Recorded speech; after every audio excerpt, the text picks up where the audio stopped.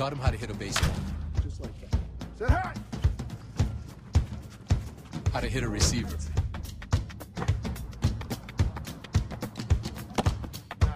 The strike zone. The net.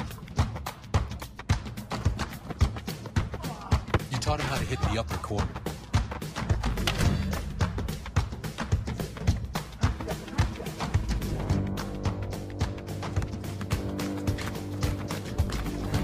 You even taught him how to hit the open man.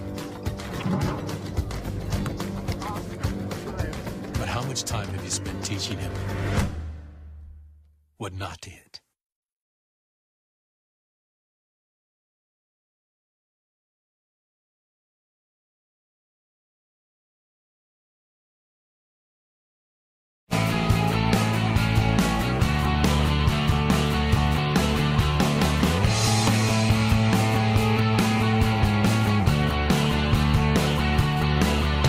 Giving you everything you need to fight the Trump administration. This is The Bill Press Show. Live at youtube.com/The Bill Press Show. California is burning. Northern California burning. And a lot of fires in the south as well. The entire state, it looks like. Climate change doing it again. What do you say, folks? It's good to see you today on a Tuesday, October 10. It's the Bill Press Show. That's me, and you are all part of the program.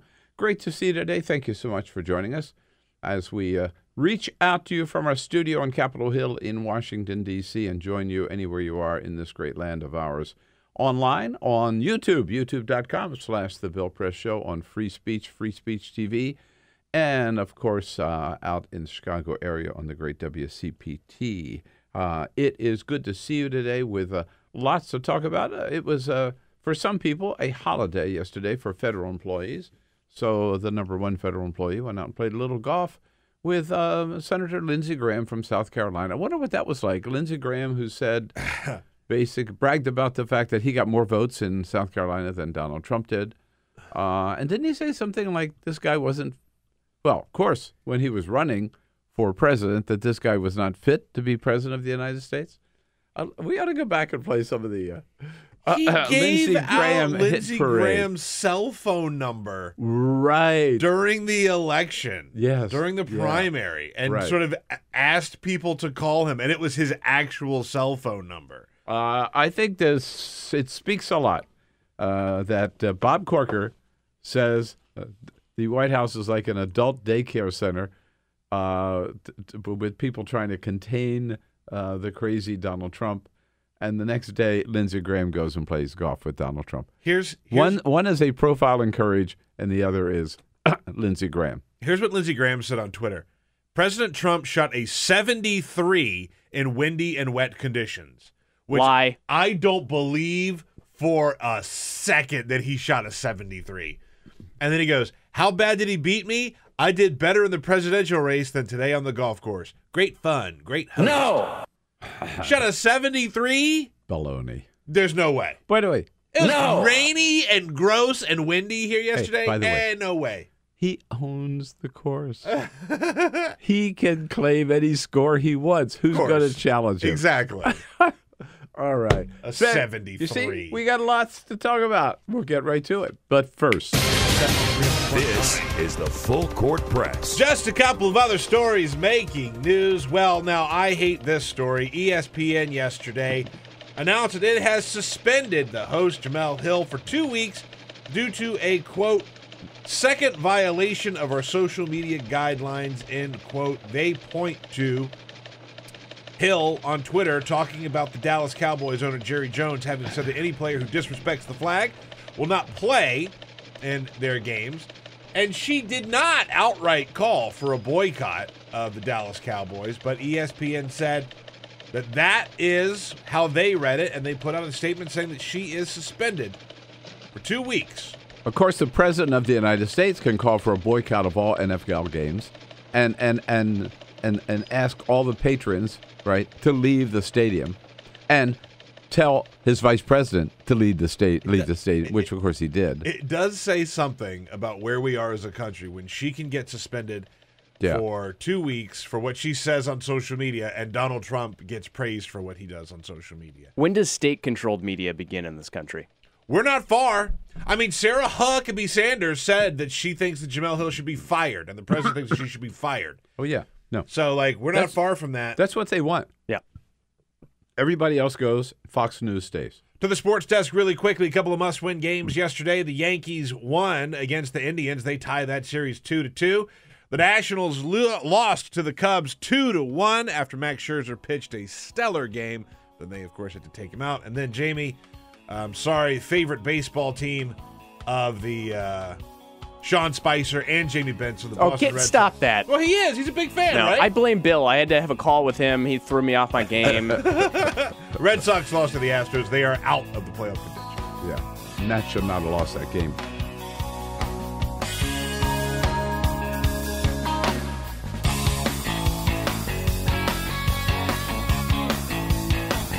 On your radio, on TV, and online. This is The Bill Press Show. Yes, indeed. What do you say, everybody? Good to see you today. The latest on the Trump-Rex Tillerson spat as distinguished from the Trump-Bob Corker spat.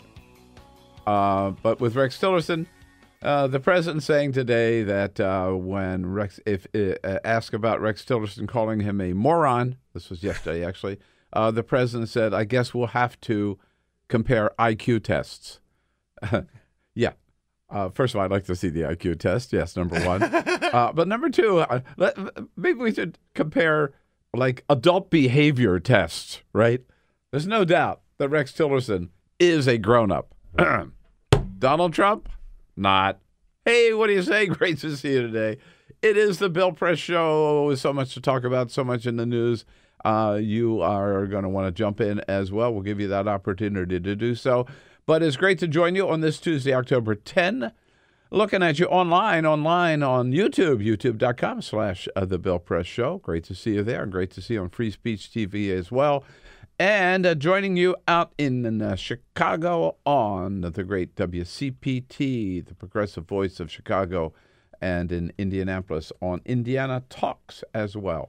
Lots to talk about today. And again, if you want to jump in, we look forward to hearing from you, your comments on Twitter. Send us your comments on Twitter @BP Show. A great lineup today. We're going to talk with the one of the heads of the Working Families Party about a living wage and family paid medical leave. Also, Gabe Debenedetti, national Politico reporter for Politico, will join us the day after Senator Dianne Feinstein from California announced that, yes, at the ripe age of 84, she is soon to be 85. Well, a few months, but anyhow, when she runs for re-election, she'll be 85. She is going to run for another term as U.S. Senator from California. And Olivia Nuzzi joins us also from New York Magazine. Our top stories today, yes, indeed, California is burning. The Mitch McConnell rushing yesterday to the defense of Tennessee Senator Bob Corker, defending him from Donald Trump's Twitter blast. Scott Pruitt and the EPA announcing, yeah, I'm doing my job protecting the environment. We're going to go back to having more coal-fired power plants. Great. Yes. And emit more greenhouse gases to save the planet. So we mentioned Dianne Feinstein running for re-election. And who is the real First Lady of the United States? You might be surprised. There are maybe three contenders, actually, but one of them spoke out yesterday. Where do we start? I got to start with my home state from California because that area is very close to where we live. We live in Marin County, which is a neighboring county to Sonoma. And Sonoma's just a maybe 10-minute drive from where we live. And the fire started up in the upper reaches of the Napa Valley, threatening the vineyards aren't burning, but the forest around them are burning. Up in Calistoga, that area, there are 10 people dead so far. The fires jumped over into Sonoma County, which is also great wine country. The city of Santa Rosa really hammered. A Hilton Hotel burned down there yesterday. They had to evacuate several hospitals. An entire trailer park destroyed. Hundreds of homes destroyed. We have friends in Santa Rosa. I tried to reach them last night. No answer. Don't know what that means. Oh my Could God. mean no power. Could be no house. Yeah, right. Don't know. Right in Santa Rosa. And in Marin County, where our home is in Inverness, California, heard from our son yesterday that there's just raining ash from the fires in Napa and Sonoma County. So it's really, really bad. That's horrifying. Yeah, absolutely. And there are additional fires down in Orange County, Southern California. If you see the map of the state where the fires are, it's like north to south. Governor Jerry Brown declaring a state of emergency yesterday, requesting federal assistance. It so happened that the vice president was in Sacramento yesterday, and he spoke about the fact that the California fires, the federal government was standing by to provide whatever assistance they could. The federal government stands ready to provide any and all assistance to the state of California as your courageous firefighters and first responders confront this widening challenge. And adding the hurricanes to the fires, Mike Pence saying, yeah, this is a challenging time here. It has been a challenging month and a half for natural disasters across this country, with hurricanes affecting Texas, the Gulf Coast, Florida, the Virgin Islands, and Puerto Rico.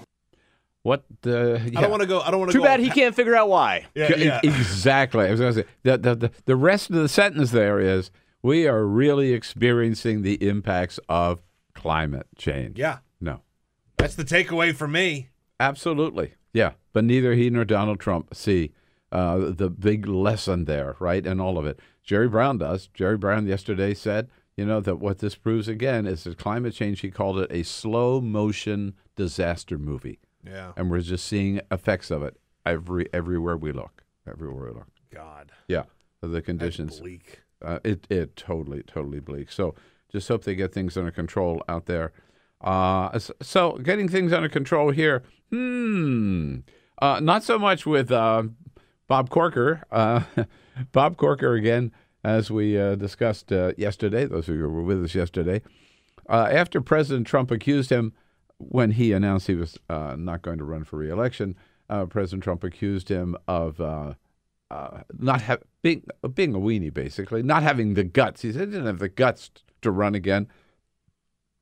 Not only that, he begged me for my endorsement, and Bob Corker said, that's just not true. The president tried to talk him into changing his mind. He said, no, my mind is made up. I'm not going to run for election. Trump says, I'll endorse you. I'll come down and do an event for you.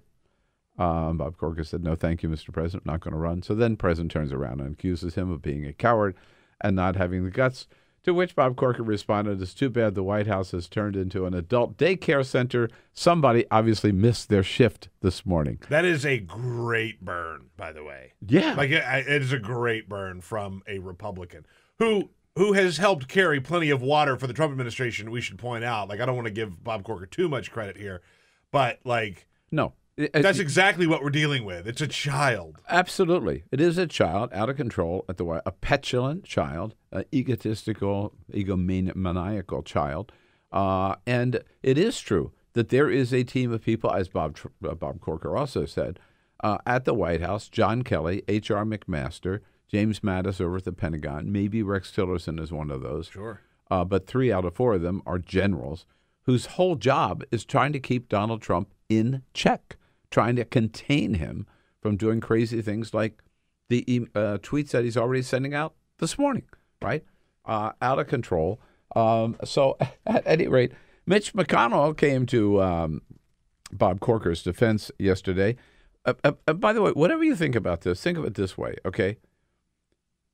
There are 52 Republican votes in the Senate.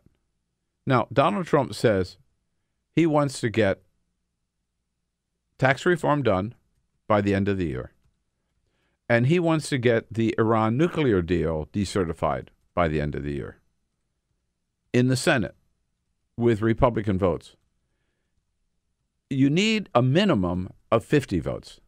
So if you only start with 52, you don't have a lot of room to spare, as they learned on repeal.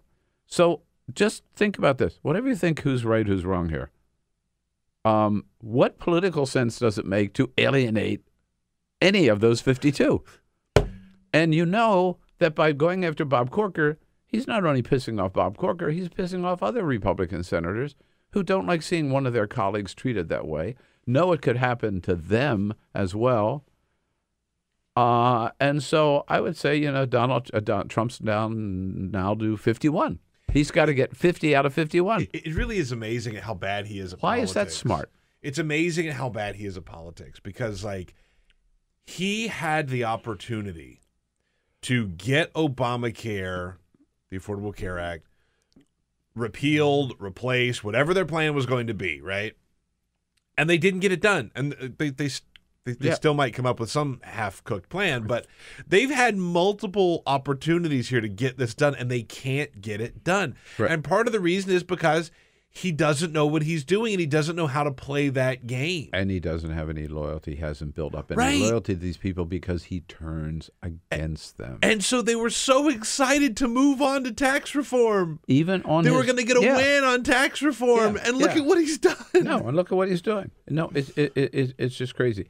And then the worst part is the defenders of this, right? So here's the biggest ass kisser in the White House, Kellyanne Conway, who says, how dare Senator Corker say these kinds of things about our dear leader?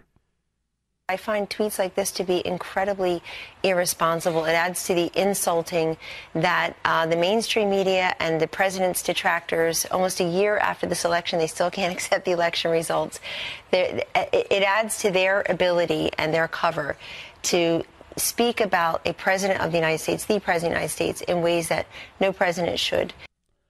Give me a break. In other words, Donald Trump can insult, can bully, can call NFL players sons of bitches, right? Yeah. He can say this guy doesn't have any guts. He's a coward. I mean, think about the insulting things he said about his cabinet members, right? Even Jeff Sessions, about Rex Tillerson. You're wasting your time, Rex, right? All of that. The president can say anything he wants. Kellyanne Conway will defend it as being presidential. But if anybody dares criticize Donald Trump, it's irresponsible. Nobody should talk about the president of the United States that way. Oh, God. It is so hypocritical. It's so disgusting. We live in hell. We live in hell. Yeah. Every day is another layer of hell. I mean, just give me a freaking break, right? I mean, come on.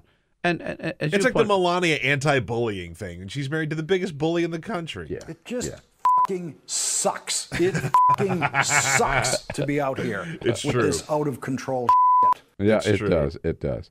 And I just want to agree with the point that you made too. I mean, let's not make Bob Corker into any saint.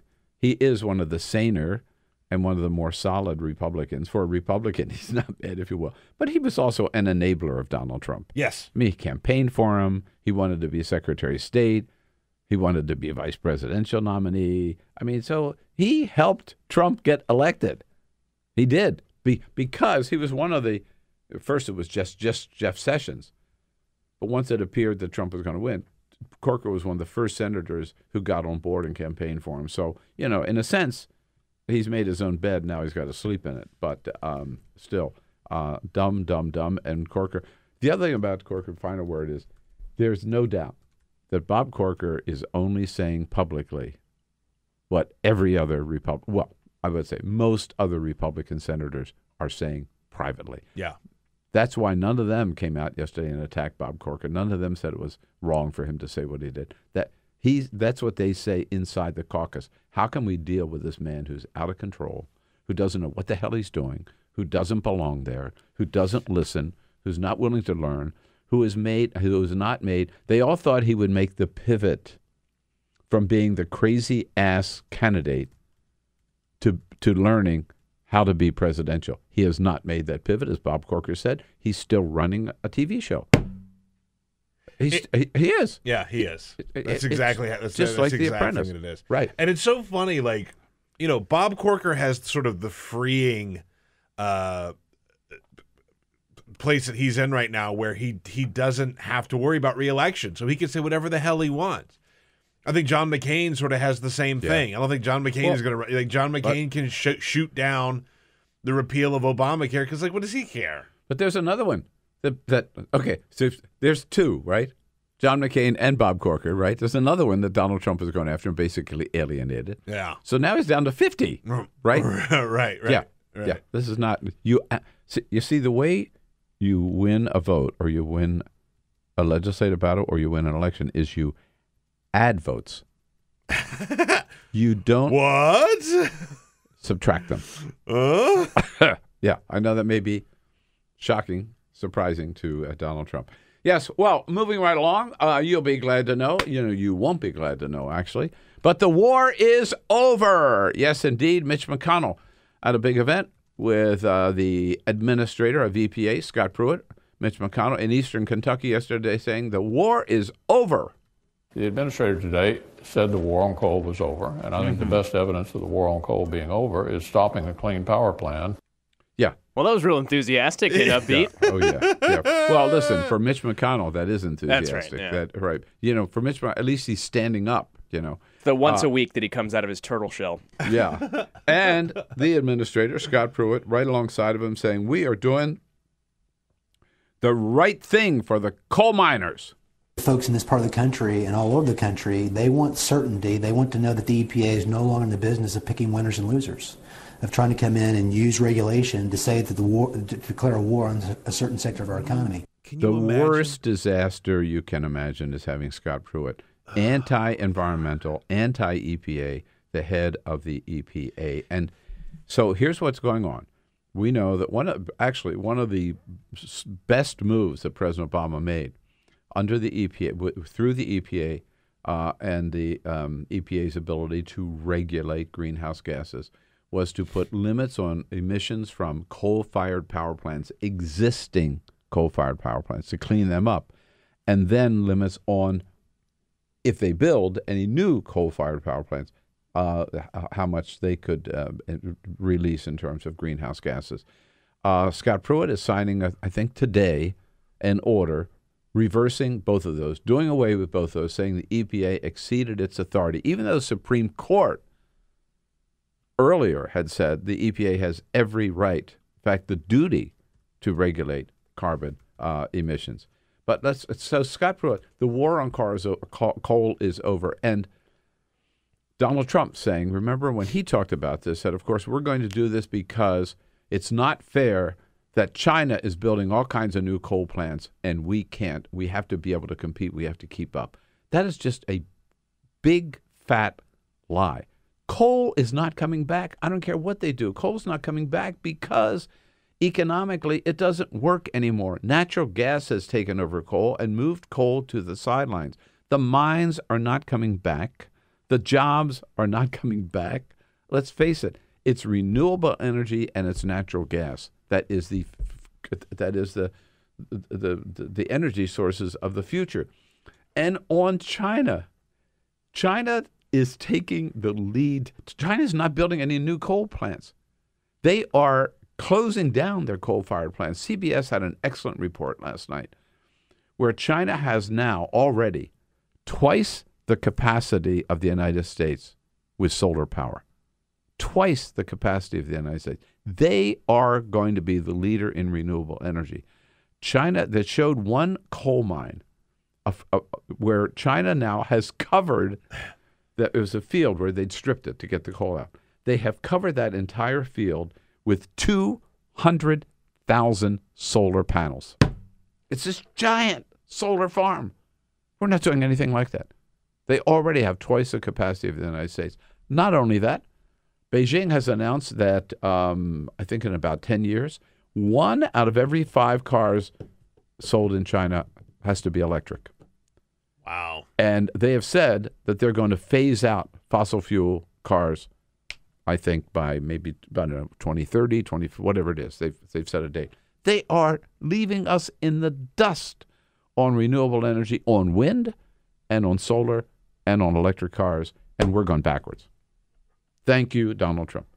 Can you imagine being so deluded that you have to go out in front of the American public and make the argument that the strength of the economy and jobs in this country is going to be built on coal? Yeah. I mean, Like, that is delusional. It is delusional. The whole idea that anybody believes that is just crazy. The Alice in Wonderland stuff. Yeah. Right? It It's really nuts. is. It's just not reality. So this raises a point which we could spend the entire 2 hours this morning talking about this, and I might do my column on it this week because I've been thinking about it. The meme is, and I've said it myself, that boy, when you look at what Donald Trump has accomplished, he's accomplished nothing. Republicans have accomplished nothing. All they got was Neil Gorsuch on the Supreme Court. I got to say, that's not really right. When you look at what they are doing systematically, turning back the clock in so many areas where they don't need congressional action. Let's talk about Paris, right? Let's talk about, okay, they didn't officially repeal the ACA, but Donald Trump this week, reversed the rules on insurance having to cover contraception. They have cut the money. They're not doing any advertising at all to get people to sign up for the Affordable Care Act. So, the numbers are going to go down. They have cut the funding for people in the exchanges to sign up new patients for the Affordable Care Act. If you go across the board, they are very systematically rolling back, and we could just go on with the list, on and on. So many of the steps, moves forward that President Obama made on voting rights, across the board, on criminal justice reform, on sentencing reform, on enforcement of marijuana laws, on DACA. I mean, just think about it. There's a lot of damage. It is going to take us decades to recover. And, it's almost like you wish that there could be a law that would say, okay, when you come into office, you can't just undo everything that the previous guy did. That's not how this works. But by the way, this administration, they haven't put forward one idea of their own, right? Neither do Republicans in Congress. It's all, let's undo everything Obama did. That's their entire program. It's not even leadership. It's not even, it's just petty nonsense. Imagine if Barack Obama, I can't keep doing this. I know. It's hard. But if he had come in and he had said, George W. Bush did it, so therefore it must be bad. Yeah. Like, there are some things, I know this is going to be a controversial statement, there are some things that George W. Bush did that were not horrible. What George W. Bush with, like, AIDS in Africa and things like that, more than any other president we've ever done. But if Barack Obama came in and said, like, we're going to end that. Yeah. But George W. Bush did that, so it's got to be bad. Why? Because George W. Bush did it only. No. Yeah, and that's it. Yeah, that's exactly. the entire strategy. Well, at least, so there's that. And then, who is the real First Lady of the United States? Yo. Please? Man. Love this. This is a little catfight yesterday here. So, Ivana Trump, who was the first Mrs. Trump, appears on GMA yesterday morning. She has a new book out. By the way, her book is called Raising Trump, where she sort of says and takes credit for raising all of the Trump children by herself, which if you look at how stupid the Trump children are, I wouldn't necessarily run around bragging about that. Well, I think of it as raising Trump, meaning she still sees Trump as a child. As a child? Yes. Yeah. So Ivana says, well, come on. Since I was the first wife, I'm the real First Lady. I have the direct number to the White House, but I don't really want to call him there because Melania is there, and I don't want to cause any kind of jealousy or something like that because I'm basically first Trump wife, okay? I'm First Lady, okay? Oh, my God. Oh, my God. She is First Lady. So, of course, Jane Wyman was First Lady of the United States. That's right. Not Nancy. That's right. No. But, and, that's a kind of statement. She was sort of joking. She knew it was outrageous, the thing to say, right? Marla Maples never made the same claim, right? Or she may today. But anyhow, the White House got so upset that Melania actually issued a statement saying, no, I'm the First Lady. Here's the statement. Mrs. Trump has made the White House a home for Barron and the president. She loves living in Washington, D.C. and is honored by her role as First Lady of the United States. She plans to use her title and role to help children, not to sell books. There is clearly no substance to this statement from an ex.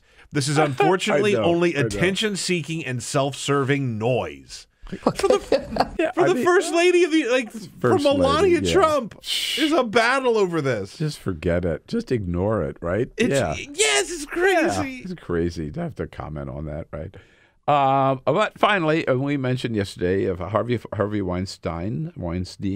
I'm still not Weinstein. sure. Weinstein. Thank you. Has been fired from the Weinstein Company, of course, because of, I say we're talking about more than allegations right now. We're talking about evidence of sexual harassment, years of it, settling with scores of women over the years and paying them off. Disgusting behavior for which he is now paying the price. But of course, it's okay. It's not okay for Harvey Weinstein. But according to the chair of the Republican National Committee, Harvey should be punished for that kind of behavior, but not Donald Trump.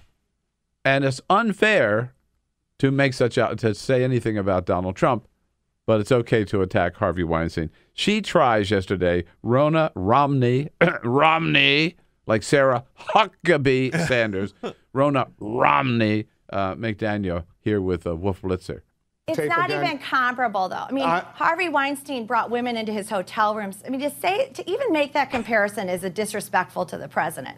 He didn't have 8 settlements. He didn't have women coming forward 20 saying what. Harvey Weinstein admits that he did that. But I want to just point out, Ronna, there were plenty of women who came forward and made accusations against then private citizen Donald Trump. Yeah, I think there were 20. There were 20. There were 20. And by the way, you don't think Donald Trump brought women into his hotel room? You don't think Donald Trump brought women into Trump Tower? I mean, come on. And I don't think Harvey Weinstein, he might have felt that way, but he certainly, we don't have him on tape bragging about assaulting, not harassment, assaulting women and grabbing them by their private parts because he's famous. Let's be very, very clear. Disgusting behavior. Harvey Weinstein, very bad guy. Steen. Take whatever it is. Yeah. Take him out of public life. Get him out this should be a new standard for how sexual harassment works in this country. Yep. What they do to him, right? But let's be very, very clear. He, like you said, there are no allegations of sexual assault, right? I mean, he's still horrible, horrible guy, but like what Donald Trump has been accused of and has been caught bragging about on tape, he shouldn't. I mean, he should be in jail. Roger Ailes should have been fired. Bill O'Reilly should have been fired. Harvey Weinstein should have been fired. Donald Trump should be fired. And what Donald Trump did was worse than anything that we know of. Sure. That the other three did. All right. We got juices flowing today. On the Bill Press Show this Tuesday, October 10. So indeed, a paid family leave, a living wage, all goals of the Working Families Party. We'll talk to Matt Hanson from the Working Families Party coming up next here on the Bill Press Show. Donald Trump, I think, is the most unprepared person I've ever met to be commander-in-chief. Download our podcast, search for The Bill Press Show on iTunes, and remember to rate, review, and subscribe. This is The Bill Press Show.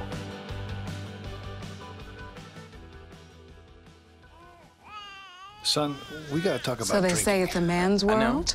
I don't want you touching alcohol till you're old enough.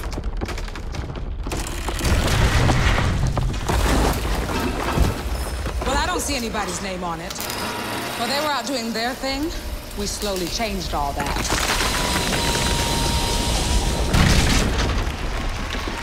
We changed all that.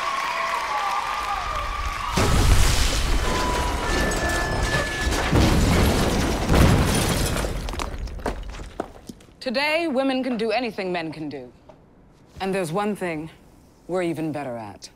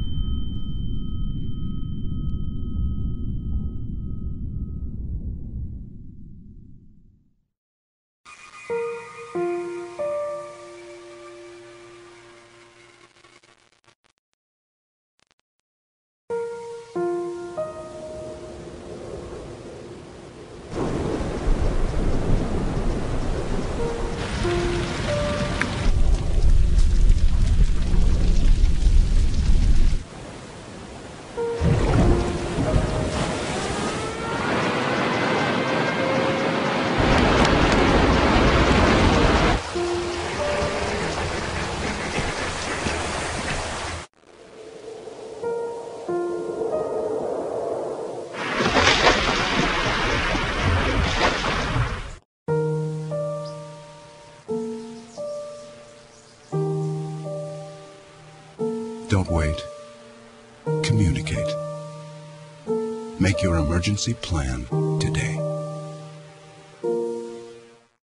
Hey, look, it's those guys. What's up? What's happening today? Let's do those pearly whites, man. Yeah! The boys, check it out.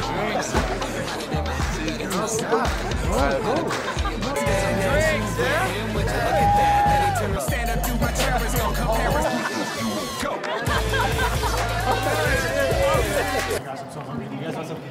Ooh, cute. Are you good to try? I'm fine. Hey girl, what's up? What's the name? What's good? What's up? How many did you have? I should be fine. You should be. Sir, go and step out of the vehicle for me. Yes, sir. See ya, buddy. Today, Sean's got a hearing. We'll see how it goes. Good luck.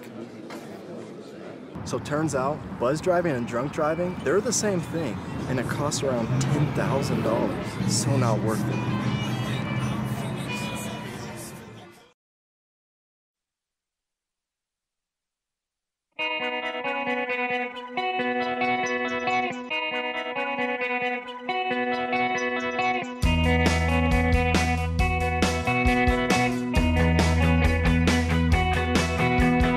Same great show, new great channel. Stream live video at youtube.com/The Bill Press Show. On Tuesday, October 10, good to be with you today as we come to you live coast to coast from our studio on Capitol Hill here in Washington, D.C., where we're brought to you today by the United Steelworkers and their international president, the one and only Leo Gerard. The United Steelworkers, North America's largest industrial union, representing over 1.2 million active and retired members. Check out their website for their good work and leadership on so many issues at usw.org. Working Families Party, advisor for the Working Families Party, Matt Hanson, joining us here in studio. Hi, Matt. Good to see you this morning. Good to see you this morning. Tell us about the Working Families Party. You a national political party? Yep. We are a national political organization and a political party in over a dozen states across the country. There are states where we operate as an independent political party, such as New York, and other cities and states where we operate as an independent political organization. I think folks who are familiar with Working Families probably best know us from our role on the Bernie Sanders campaign, helping to fight to try and get him the nomination, and also for backing progressive leaders like now Mayor Bill de Blasio and the Iron Stash in Wisconsin against Paul Ryan. All right, one of our best friends. We had him right here in studio a couple months ago. Right? All right. Andy Bryce. Yeah. In studio. So do you, how long's the party been around? We've been around for about 20 years now. In places where we exist as a political party, such as New York, it's largely due thanks to a system called fusion voting. So for folks who aren't aware of what fusion voting is, it allows you to cross-endorse a candidate so a third party doesn't play a spoiler effect. So when and where it makes sense, we can run progressive third-party challengers under the Working Families banner. And then we can also endorse a candidate, such as when Barack Obama was running for president, and even Hillary in the last election. We can cross-endorse them in the general election, so our votes will go to them, and we don't risk playing a spoiler effect. It also is important because it sends a strong message to the Democrats that folks would rather vote for the progressive alternative under the Working Families banner than just the Democratic Party by itself. And do you, does the Working Families Party, did you have a candidate for president in 2016? We endorsed Bernie during the primary and supported Hillary during the general election. Didn't run your own? Did not. Right. Right. And do you have any members of Congress who are members, elected officials who are members of the Working Families Party? Yeah. So we are. Pardon me, yeah. The reason I'm asking, I'm of the opinion that the more political parties are better, to a certain extent. But the fact that we're stuck with two, I just think is, come on. What's wrong with the United States? It's a crazy system that we're forced to choose between only two parties. So what we try to do is we really like to focus on the local and state level. When we've seen third parties try to jump to the presidential level in the past, they've sometimes played a spoiler effect. Thank you, Ralph Nader. Or just, frankly, haven't been able to build the base of support. And so we run candidates and support candidates at the local level, even at the primary level, to ensure that we're working folks who can rise up through the ranks. Something I like to point out is that a few years ago, when Gallup was doing their national polling, they would call and they'd say, are you Democrat or Republican? And if you said Democrat, that was the end of the survey. If you said Republican, they would say, are you a Republican or are you Tea Party Republican?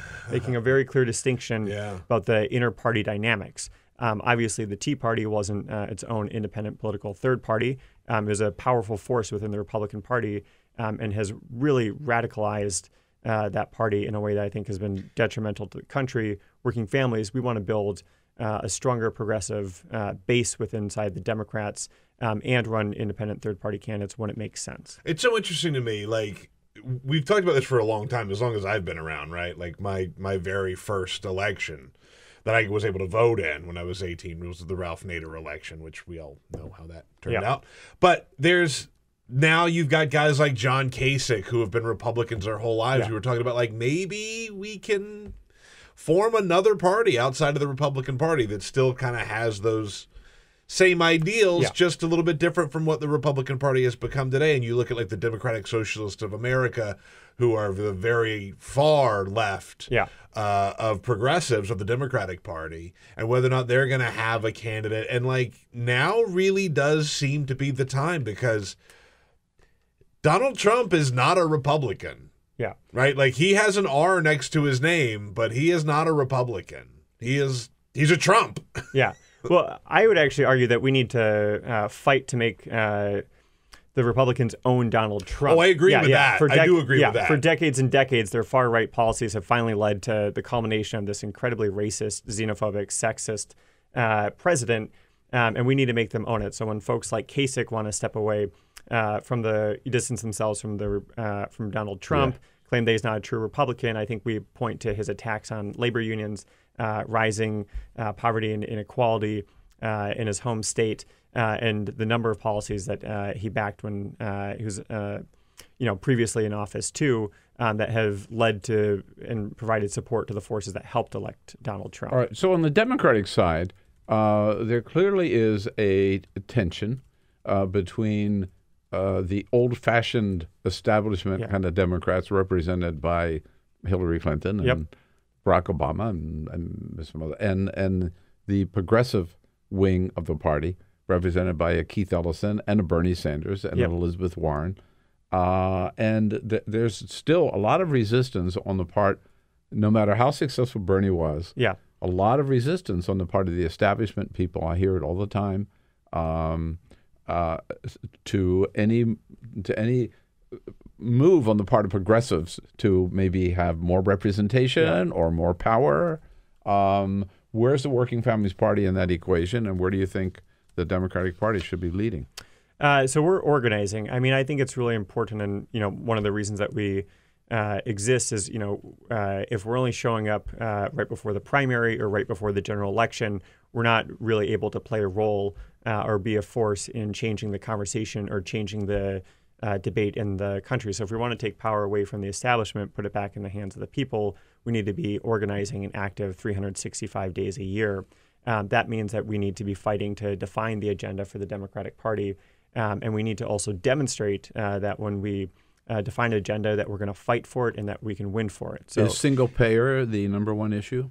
It's definitely up there. It's got to be one of the most important issues right now. But I'd also say at a moment where, the Trump administration's threatening war and ramping up the deportation machine, we can't, reduce this to, just one issue. We have to fight for a broad platform and agenda. When you talk about the state and local levels, right? Like, it's so funny because I come from South Carolina, which I think you could probably categorize as fairly conservative area.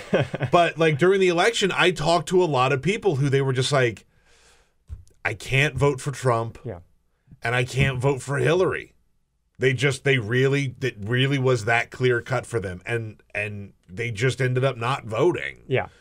And that's to me, I think, is so interesting about the election. I don't think that Donald Trump surged on any kind of wave of racism and xenophobia or anything like that. I just think that people just weren't that excited about Hillary and they just didn't show up and vote. Yeah. And so, like, I'm reminded of when a couple weeks ago when they had the Bernie and Amy Klobuchar versus Graham Cassidy over the Graham Cassidy healthcare bill, and people were saying, "Oh no, Democrats!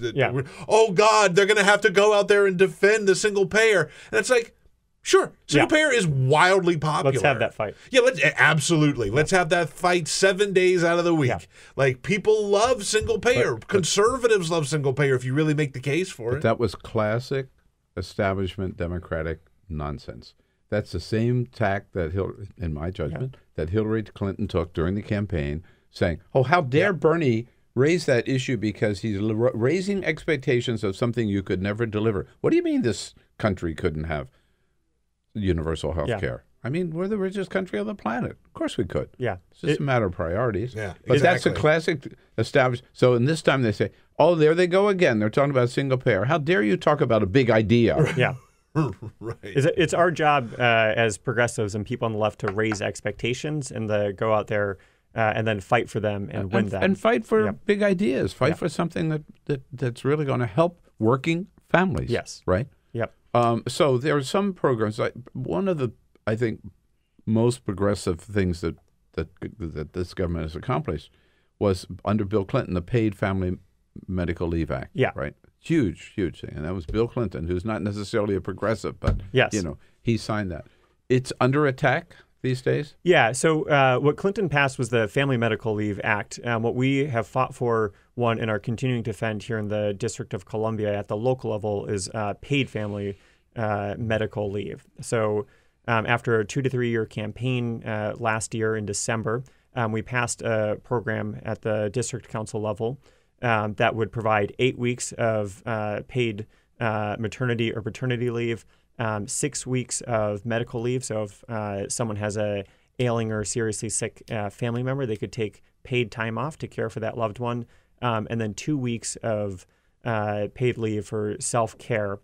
Since then, the big business community and industrial lobbyists have just waged war to try and roll this back. So it's our own little local version of the fight to defend Obamacare that's happened at the national level.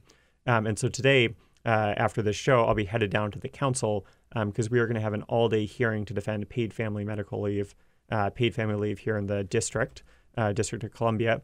There are 5 bills that have been introduced that would roll back, that would repeal and replace paid family leave with corporate control versions that would hurt and leave families behind. So this is what I was talking about earlier. We have to propose big ideas. This program only exists in a few forms across the country. It's one of the most progressive, ambitious models here in D.C. We have to fight for them, and then we have to defend them, and we're not going to give an inch on an issue like this. Where's the mayor? The mayor has not been supportive of this issue, but last year we were able to pass it with a supermajority on the council to prevent the program from being vetoed. Since then, though, the business community, led by groups like the Chamber of Commerce, the Restaurant Association, the Building Association, have come out and tried to push these repeal and replace models, and we're not going to let them get away with it. Has the help me out here. The Clinton program, the national program, is not paid. It's not, and that's the big distinction. So what Clinton passed was the Family Medical Leave Act, which said, if you are a new parent, you're guaranteed to a certain number of weeks of unpaid time off. That's a luxury for a lot of folks, right? And really depends on the largesse of your employer. So will your employer, maybe pay you to have some time off, or can you even afford it as a family? So folks who are already struggling to make ends meet, it can leave them behind. If you have the means, it can be a great opportunity for you and your family. What we said here in D.C. is that we need a truly universal program that benefits everyone.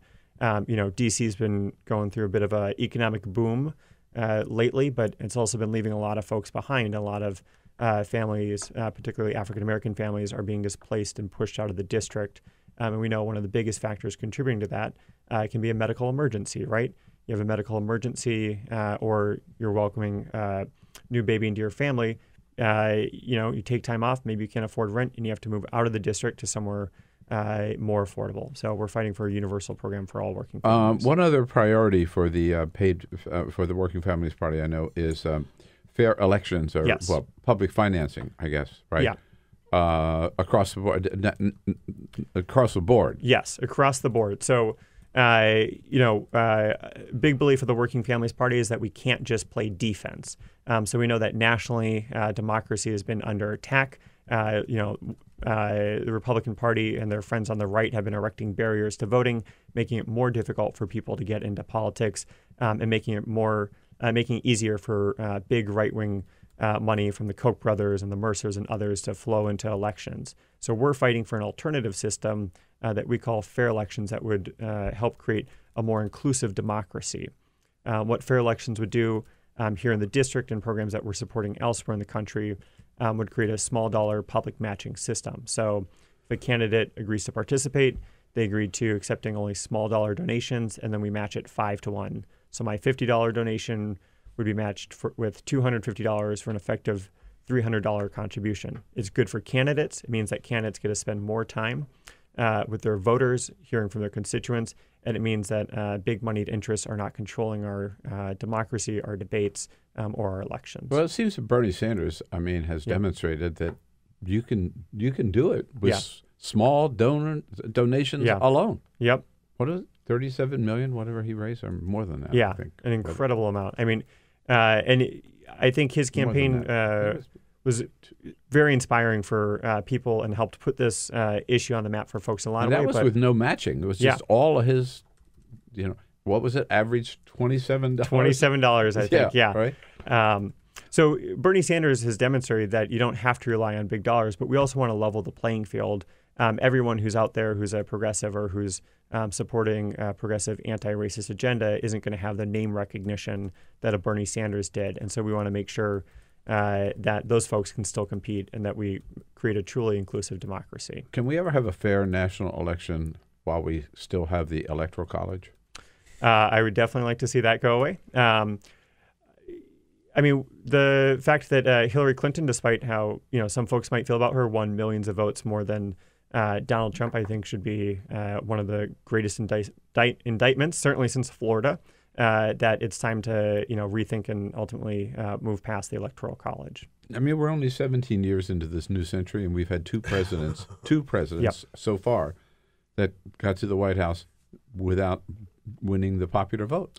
As we know, Donald Trump himself thinks that the Electoral College is a bad idea. Right? Remember, after he won, we I'm sort of old-fashioned about this. I think the person who gets the most votes should be the winner of the election. Yeah. I don't think that's an old-fashioned belief in democracy, I believe. It's not complicated. No. Yeah. Finally, before we let you go, Iron Stash. Yeah. Okay. We're going to take on Paul Ryan, and we're going to win. The bad Ryan. Yeah. Tim Ryan's a good Ryan. Paul Ryan's a bad Ryan. Yeah. We're going to take on Paul Ryan, and we're going to win. I think it's pretty clear that Paul Ryan is leading an agenda that's going to hurt working families across the country. And this is a great example, a great case of where we can run a progressive working class alternative to challenge the Republican agenda and win, and send a strong message to Trump and others in Washington that it's time that progressives will be taking over. That would be such a huge win. And he's a real guy. He's an iron worker, right? He's right on the agenda of Working Families Party. And a good candidate. Yeah. And Paul Ryan has embarrassed himself in the age of Trump. It really and truly, if there was any time to take down Paul Ryan, it's right now. Yeah. Because people sort of expected him to be this sort of moral compass for the Republican Party in the age of Trump, and he has been the exact opposite. Yep. He's enabled every single terrible idea and bad behavior and bad policy, you name it. He's been there to help carry water and to make it happen for Trump. Right. Yeah. We've actually passed more bills in the House for the president and his agenda in this first 6 months of his administration than in the first 6 months of Obama, Clinton, and both Bushes. Iron Stash should have that in a campaign act to show how bad Paul Ryan is. Right, he is. Yeah, he should indeed. So it is the Working Families Party, workingfamilies.org, right? It's your website, workingfamilies.org. You can find out where locally you can plug in and be part of this great movement. All across the country. Matt Hanson here with the D.C. Working Families Party. Thanks so much for coming by. Thank you so much. All right. Okay. Thanks, dude. We'll see you. Thanks so much. You, appreciate it. And wanted to come back with one other issue we talked a little bit about yesterday, but it keeps bubbling up, and that is the big publicity stunt that Mike Pence tried to pull off on Sunday. So I was on CNN Headline News yesterday debating this, and the question was this a publicity stunt or for real? There is no doubt it was a total publicity stunt. Remember, Mike Pence is in Las Vegas. He flies to Indianapolis.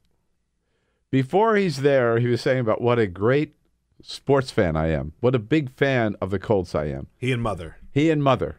And to prove it, he said, here Mother and I at a game. Here's the photo. That was 3 years ago, 2014. He hadn't been to a game since. So he shows up at the stadium, and the reporters who travel with him are going to, as they always do, roll out of the vans, roll into the stadium, so they're there near the vice president to do their job. Yeah. And they were told by the press secretary, no, you stay in the vans because we're not going to be here long. They were told that ahead of time. He didn't even stay. So and he also knew the Colts were playing the 49ers. Yeah. So what's going to happen? There are going to be some players who are going to take a knee, right? Of course, they know that. They kneeled on both sides, both the 49ers and the Colts. Yeah. The Colts too. Some players. Yeah. Look, I mean, if you go to an NFL game, someone's going to kneel. Yeah. So he went for that explicit purpose so he could walk out. They had the tweets already written before he walked out.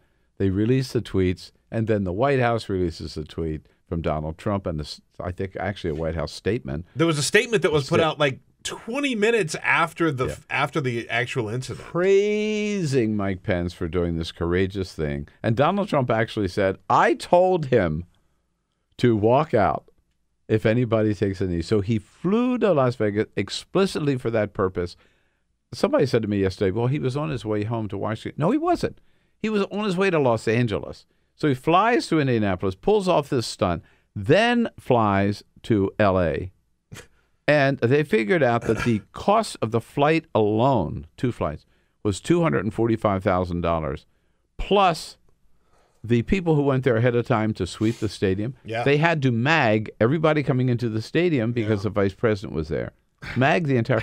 So all of that security, plus the Secret Service that accompanies him, all those agents, there in Vegas, in L.A., the whole thing, somebody figured out it cost $1 million, that whole stunt. Of course it was a stunt. And Mike Pence, so horrified that somebody would do a little protest. That's not what he said a year ago. Remember when he went to see Hamilton in New York as vice president, and he heard some boos. You know, when we arrived, we heard a few boos and we heard some cheers, and I nudged my kids and reminded them that's what freedom sounds like. That's what freedom sounds like. You know what? He was right then, before he became such a stooge for Donald Trump. He was right then. That's what freedom sounds like, those boos in the theater, and what he saw with the Colts game on Sunday. Well, he didn't see any of the game. But that little taking a knee, that's what freedom looks like, right? Yes, Mike Pence, that's what freedom looks like. Tell your kids that. The whole thing is just good boy, Mike, right? Good boy. Good boy. Yeah. Woof. So in other words, he had the right view about freedom before Donald Trump told him what to do. And he said, yes, dear leader, anything you want. I'll fly to Indianapolis just to do a little photo op for you. Gabe Debenedetti, national political reporter for Politico, coming up next here on The Bill Press Show. This is The Bill Press Show.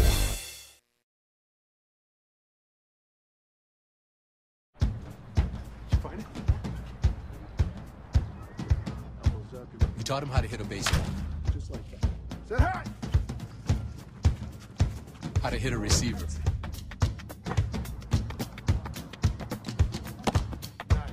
The strike zone. The net. You taught him how to hit the upper corner.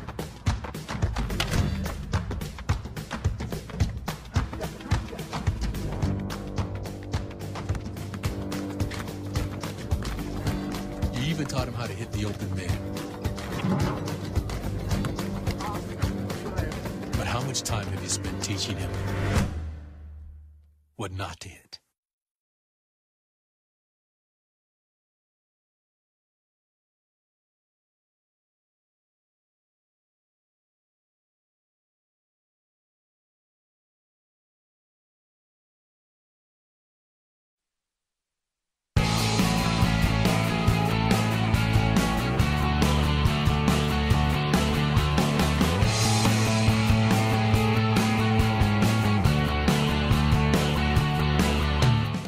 you everything you need to fight the Trump administration. This is The Bill Press Show, live at youtube.com/The Bill Press Show. So who is the real First Lady? Is it Melania or is it Ivana? Big fight going on over who gets the title. It's a new Miss Universe contest. And Donald Trump owns it again. Hey, what do you say? Hello, everybody. Great to see you today. Tuesday, October 10.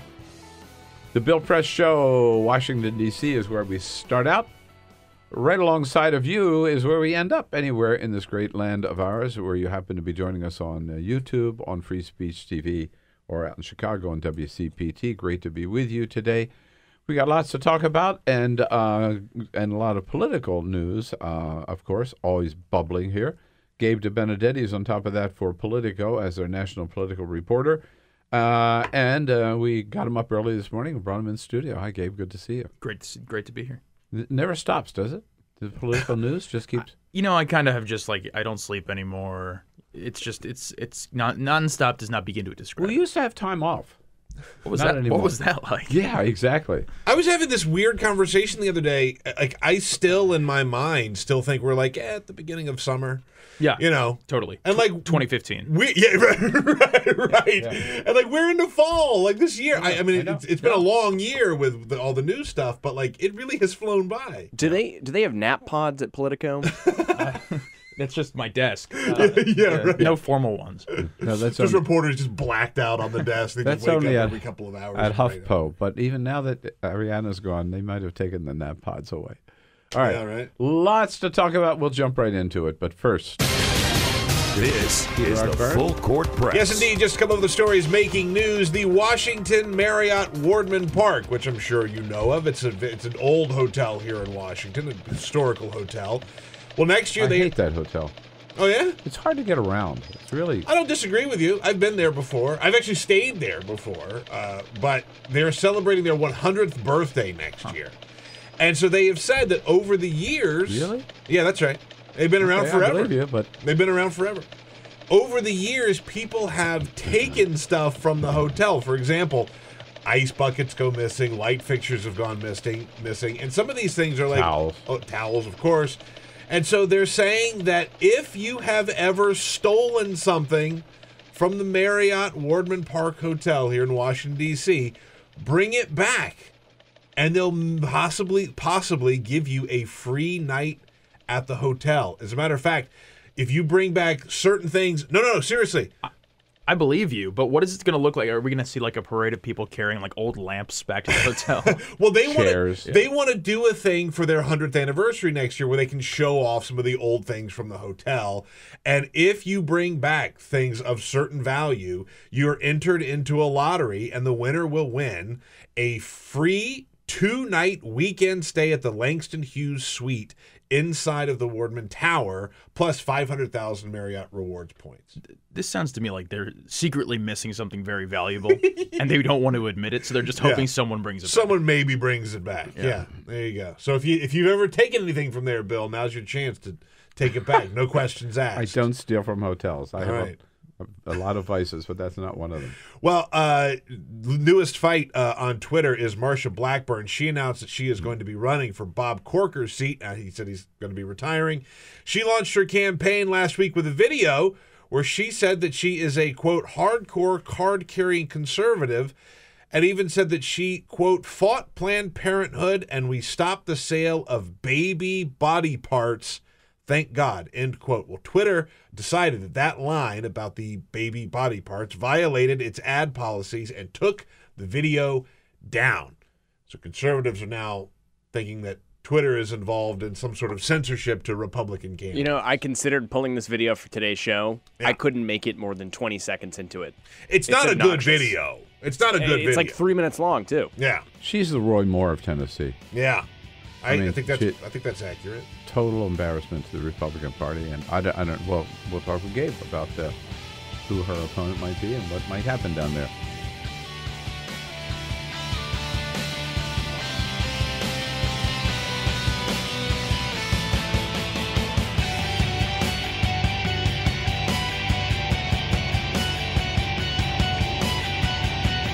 On your radio, on TV, and online.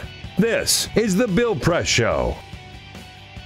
Hey, on a Tuesday, October 10, what do you say, everybody? Great to see you. The Bill Press Show with all the news of the day here from Washington, D.C., around the country and around the globe. Joining you on YouTube, youtube.com/The Bill Press Show, looking at you on Free Speech TV, and right alongside of you in the greater Chicago area on WCPT, the progressive voice of Chicago. Here in studio with us in Washington from Politico, national political reporter Gabe Debenedetti. Hi, Gabe. Again, great to see you. Still great to see you. Let's talk about this Bob Corker flap with the president. He got some blowback yesterday from none other than Kellyanne Conway, who says, "Gee, for him to say these things about the president is so disrespectful." Here's Kellyanne Conway. I find tweets like this to be incredibly irresponsible. It adds to the insulting that the mainstream media and the president's detractors, almost a year after this election, they still can't accept the election results. It adds to their ability and their cover to speak about a president of the United States, the president of the United States, in ways that no president should. Nobody should ever speak of the president of the United States like that. But, of course, he can say anything he wants about anybody else, right? Well, free speech questions aside, which is not a way that I like to start sentences, what we have to keep in mind here is that this was a really remarkable thing for Corker to say. And so it's understandable that Republicans are surprised, a bit taken aback. Corker is, this establishment figure in the Republican Party who was one of the first senators to really embrace Trump last year. Thank you for pointing that out. Yeah. An enabler, some people were calling him. Let's say validator. But he certainly is someone who went around, making sure that Trump was acceptable to the Republican base or Republican senators, establishment donors, what have you. For Corker to come out and say this, a year later, what he said was, the White House is an adult daycare center. Trump is going to start World War III, is extremely remarkable. And yes, Corker is retiring, but he has 16 months left, and he's an extremely powerful senator on Capitol Hill. He runs the Foreign Relations Committee. So we have to understand that he wasn't just saying this because he's fed up with Trump. He's really trying to send a message, probably trying to get other lawmakers to say this publicly. And what you heard there from Kellyanne and what you hear from other allies of the president. Mike Pence said the same thing yesterday, basically. Absolutely. Well, they're rolling out a number of surrogates to basically say, this is inappropriate, this guy has an agenda, forget, pay no attention to the loud voice booming all over the place. So there's both of these teams have incentives that we have to pay attention to. But Corker's trying to send a clear message here. Wouldn't be surprised to hear him trying to get other senators on board. What does it mean for Trump's agenda in Congress? Well, the real question is, what does Trump's backlash towards Corker mean? Corker has actually gone along with what Trump wants on the vast majority of things, as most Republican senators have. But what Trump has been doing is, and his surrogates have been doing, is really getting back at Corker, trying to say, this guy, we're trying to get rid of him. He's useless. Trump really can't afford to lose more than 2 votes on anything to pass any legislation. He already has problems with Susan Collins, Lisa Murkowski, Rand Paul, John McCain. Add Corker, who 2 months ago no one would have said this would be a problem for him, to that mix. And that's a huge problem for him if he's trying to pass more legislation, which obviously he is. Yeah. It's fascinating to me that they have essentially given up on the repeal of Obamacare and the Affordable Care Act because they just can't get it done. So we're going to move on to something that we know we can get done, tax reform. And Trump shoots himself in the foot again. Well, and again, I mean, not for sure, but this doesn't look good. In terms of his legislation and what he's actually planning to pass, it's amazing that he hasn't been able to really get any of the big ticket items done. But I think one thing that really gets missed in all this is the political side, which is if you had gone to any one of these red state Democrats who were up for re-election in 2018, just a few months ago, let's say, and said, what are you expecting? They would have expected nonstop pressure from the White House, from their constituents. But these folks, Joe Manchin, Heidi Heitkamp, Joe Donnelly, sometimes they feel like they have to show up on stage with Trump, and a lot of Democrats understandably don't like that. But these guys have faced no pressure whatsoever to break from the party on any of these things, and they haven't yet. So the amount of fighting within the Republican Party is remarkable, and the fact that hasn't turned into real pressure on some of these red state Democrats who should be very vulnerable right now is similarly stunning. Right. But in terms of the political fallout, too, I mean, you sort of indicated this, and I believe that Corker is only saying publicly what a lot of senators are saying privately or believe privately. Absolutely. Right? Absolutely. Yeah. And so by Trump going after Corker, he's alienating others as well, right? And I think who don't like to see one of their colleagues treated that way. That's absolutely true. But I think what you're also seeing is Team Trump is trying to push back with overwhelming force in a preemptive strike, saying no one else better try and do what Bob just did. Corker's retiring, so he feels a decent amount of leeway to do this because he's not going to run for re-election in a state that Trump is quite popular in. Yeah. But other folks don't have that luxury, and so Trump is sort of saying, if you think that you're going to get reelected, don't come after me. Now, so do we assume then that Marsha Blackburn is going to be the next senator from Tennessee? I wouldn't go that far yet, but she's certainly the front runner. You know, Tennessee's a pretty Republican state these days. She seems to be the choice of both the Republican establishment, now that Bill Haslam, the governor, has said he's not going to run, and the sort of, let's say, the Bannon wing. People really seem to like her within that part of the political spectrum. Democrats do have some strong candidates out there. There's a veteran lawyer named James Mackler who's the sort of establishment pick. And Democrats in Tennessee tend to like him. Tennessee has elected Democrats before. Oh, yeah. And some... Hello? Yeah. Al Gore. I remember that guy. Some people have tried to get Al Gore to look at running again. He's not going to do that. Some people have tried to get former Governor Phil Bredesen to run. He's not going to do that. But it's, if there is... Peyton Manning! Exactly. People are talking about Peyton Manning running. Not exactly a Democrat, though. No, not even Not close. even a little bit. Actually, Mike Pence met with him over the weekend. Oh, boy. But, to make a long story short, it's going to be a real long shot for Democrats there. It looks like Marsha Blackburn will be the dominating front runner for now, let's say. Right. So neighboring state, you were down last week with in Alabama. I was right? indeed, yeah. I don't know if it's a neighboring state or not, but it's close enough. We're in the deep south, though, right? I don't know about the borders down there. It's like Africa for me, the borders. So Joe Biden went down for Doug Jones. Yeah. Right? Not a lot of big name Democrats have gone to Alabama for Doug Jones. There's precisely one. Yes, Joe Biden. Mm-hmm. And part of that is that it doesn't really make sense for a lot of big name Democrats to go down there. At least politically Meaning speaking. he doesn't have a chance? I didn't say that, but he may not have a chance. I will. It's going to be a extremely long shot for him. A lot of Democrats feel like if anyone's going to win, it's going to be this guy, Doug Jones, who is a civil rights fighter, attorney who's very well known across the state, running against Roy Moore, who's maybe the most controversial figure Alabama's seen in a generation or two. But the reality is that basically no national Democrat is popular at all in Alabama. Democrats don't win in Alabama anymore. Biden is a popular figure, but he's still very polarizing. Jones can't bring Obama down there. He's not popular at all. He can't bring any one of the Clintons down there. They're not popular at all. So the question is, who could he bring in to help him? It has to be someone like Biden. Now, we'll see if Biden goes back. They're actually longtime friends. But the message that Biden gave, when he spoke at this rally that I went to, which was a pretty well-attended rally, 1,000 people showed up in the middle of a Tuesday, he basically said, listen, Doug Jones is not going to embarrass you. And that is basically what it just boils down to. It was really interesting to me. Which means that Roy Moore that's exactly right. Count on it. Yeah. Day one.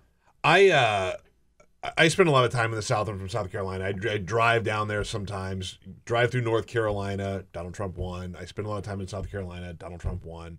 And you don't see a lot of real excitement about Donald Trump's presidency. But about 3 months ago now, I went to Birmingham, Alabama, because I got some family there. And they are very much on fire about the Donald Trump presidency. I saw more Trump's bumper stickers, more Trump yard signs still. I mean, people are still very, very, that is 100% Trump country. And this is one of the big problems that Jones has, which is that he really can't, I wrote about this a few weeks ago, but, if he were going to get the national party behind him in a really robust way, and that means a lot of, grassroots money and money from the DSCC and the DNC and all these institutions, he'd likely have to turn himself into some sort of anti-Trump firebrand. That doesn't work in Alabama. Yeah. Trump is still, very, very popular there. Roy Moore is not the most popular man on earth, but what we've seen in other races, think, for example, of the special election in Georgia in June, is when you have someone, even in a slightly Republican area, when you have a Democrat start to talk badly about Donald Trump, is the local Republicans get very defensive, and they say, we may not love him, but you don't get to talk about him like that. And so what a lot of Democrats are worried about is that if Jones were to start going off against Trump, as opposed to going off against Roy Moore, who's controversial in his own right, obviously, then you would see the Republicans coalesce around Moore, which is kind of the worst-case scenario. But as you've pointed out before, in that race against Big Luther Strange, Roy Moore was more Trump than Trump. I mean, Roy Moore was the Trump candidate. Whether or not Trump gave him his endorsement, Roy Moore ran the Trumpier of the two campaigns, I think, without a doubt. So, so let's assume Roy Moore gets elected, which is probably a pretty safe assumption, sadly. We were talking about he's going to embarrass you. He's certainly not going to toe the Mitch McConnell establishment Republican line. I mean, his issues, right, are anti-abortion, school prayer. It says social things like homosexual activity should be illegal, which he told me at that famous interview in 2005, comparing it to bestiality. Not the only one to do so. I remember Pat Buchanan doing that. But I guess my point is the social wars are going to be back full bore with Roy Moore. He'll start them all, and any attempt by Republicans to let's focus on jobs, let's focus on the economy. So for some reason, they're obviously Mitch McConnell wants to have as big a Republican majority as possible. So he's going to be pulling for Moore here. His super PAC says they're behind Moore. Yeah. But Moore is not going to vote for Mitch McConnell in leadership elections. He's not going to do what Mitch McConnell wants. Right. Let's not assume that we know that Roy Moore is going to come into D.C. if he wins and just start, causing enormous chaos. But the reality is that this guy is not going to do whatever McConnell wants. I noticed a few weeks ago, MoveOn.org sent out a fundraising email, and the subject line was, imagine a senator worse than Ted Cruz. That's it. And it was about Roy Moore. And, Cruz has sort of towed the party line for the last few months. Yeah. But you can imagine that if Moore is out there sort of saying, McConnell has to go, we're not going to listen to this guy, it's not exactly going to force other people in line behind McConnell. And McConnell's already in a very tough position here, because if you are a vulnerable senator like Jeff Flake or Dean Heller, and you see that McConnell was not able to protect Luther Strange, why are you going to just fall in line behind him? You are not sure what your primary voters want, but it's certainly not boring establishment Republicanism. Right. Steve Bannon, who seems to be delighting in stirring up trouble from the outside, said yesterday that he thinks Corker should resign immediately. But Steve Bannon, of course, supported Roy Moore against his former boss, Donald Trump, who was supporting Luther Strange. Does Bannon have any juice outside of that? Are there any other candidates that he could be supporting who might have a chance? The big question with Bannon is what he's actually going to bring to the table. He has Breitbart, obviously, and he has a big name now, and he can get on TV. The reality is that he's talking to candidates all over the country. He's talking to Chris McDaniel, who might challenge Roger Wicker in Mississippi. He's talking to some people in Tennessee, just in case Blackburn doesn't pan out. Utah, Wyoming. And what all of these places have in common is that there are Republican incumbents here. This is kind of a best-case scenario for Democrats in the short run, which is total chaos in Republican primaries. Obviously, what might end up happening is the Bannonites, like Roy Moore, might end up actually winning these seats. But the fact is that, he's trying to play in state after state after state. Does he have another Roy Moore anywhere? I mean, I know he's looking for somebody to run against Dean Heller, right? Against Jeff Flake. That's right. And they found people there. The thing that we have to remember about Moore is that Moore is not a new creation, as you well know. Yeah, Moore has been around for a very long time. Yeah. And there's no one in Alabama that's better known than Roy Moore, except like Nick Saban. Exactly what I was going to say. And he's not about to run for Senate. Right. So the reality is that it would be very hard for Bannon to try and create another Moore. But Bannon got in at the right time with Moore and decided that, and Moore allowed him to. So, no, there are not any other people with 100% name recognition in their states, but there are people who are well known enough to cause real problems for those sitting senators. Look at Arizona, where Kelly Ward has run against run against McCain last time, now running against Jeff Flake. So people know who she is. Yeah. She may not be, the most popular person in the state, but she's not a nobody coming from nowhere. Right. One of the names that came up with this whole Steve Bannon recruitment issue in Colorado was Tom Tancredo. Yes. Which, like, holy cow. I fully believe that Roy Moore will win in Alabama. I'm not so sure that Tom Tancredo, unless they've toned him down a little bit in a place like Colorado. That's what's going to be so interesting is all this whole movement of, you know, these candidates are going to be so local, right? Like, maybe they can win in Arizona. They can probably win in Alabama. Can they win in Colorado? If they start winning in Colorado... And this is why Democrats are kind of happy in the short run, nervous in the long run, because they're very happy to have this chaos in these Republican primaries. But the reality is that if Tom Tancredo is the Republican nominee for governor in Colorado, even if Jared Polis or whoever ends up being the Democratic nominee is seen as pretty strong going into the general election, no election in Colorado gets determined by more than 10 points anyway. It's going to be close no matter what, and that means that Tom Tancredo is going to have a pretty good shot at being the governor. Yeah. So I became the Democratic State Chair of California in 1993, and one of the reasons that I decided to go for that job was because Bill Clinton had just been elected president, and Dianne Feinstein and Barbara Boxer had just been elected to the United States Senate, and I thought, yeah, this is a good run. All right, good time, good company to be in. Senator Feinstein announcing yesterday she's going to go for another 6 years. She's 84 years old. What's that going to mean? What's your take on? It's been 20 years since I was state chair of California, so I'm not that plugged in anymore. What's your take on what that means? Will she have a primary?